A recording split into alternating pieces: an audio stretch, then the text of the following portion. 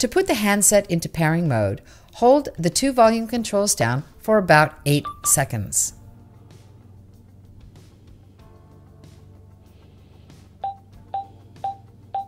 The handset is now in pairing mode.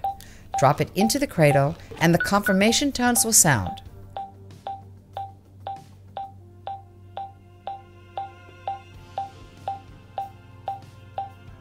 Once completion tones sound, the handset is paired to the gateway.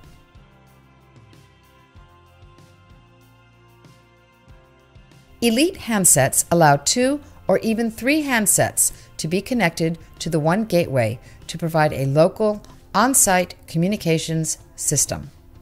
To pair the second handset, first turn off the first paired handset.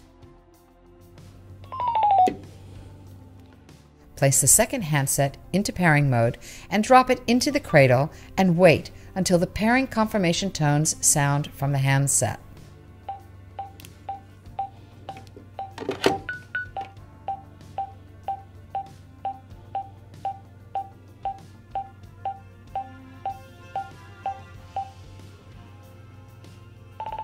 You can now re-enable the first handset, and within a few seconds it will reconnect to the gateway, allowing communications between the two handsets.